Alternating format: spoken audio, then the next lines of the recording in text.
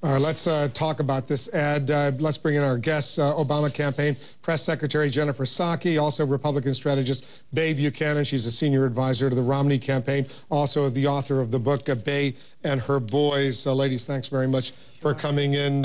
You want to associate or disassociate yourself with this pro-Obama super PAC ad? Well, Wolf, I mean, as you know, we have about as much to do with the priorities ads, the super PAC ads, as we do with Michael Phelps winning gold medals last week. I can't speak to the ad. I mean, there's a larger question here we've been discussing for months, which is what we do and don't know about Mitt Romney's time at Bain, how long he was there, what decisions he was involved in, you know, who he laid off, who he was involved with laying off, and what benefits he was involved with cutting. Brianna Keeler did a fact check of that ad, and it's full of falsehoods.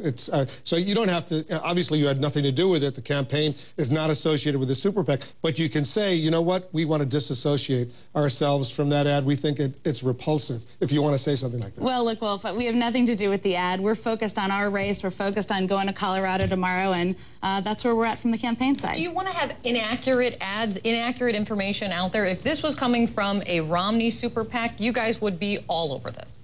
Well, look, I mean, we're focused when the president goes out there and he's talking about the campaign, he's talking about the differences between himself and Mitt Romney. He's going to be out there tomorrow talking about women's health care and providing access to affordable health care for women. That's what this race is about. We can't speak to the super PAC ads. We don't have anything to do with them, so I don't have anything further on the Because it is pretty serious when you're not doing it, but the super PAC is making this allegation that Mitt Romney was responsible for the death of this woman when that's simply not true.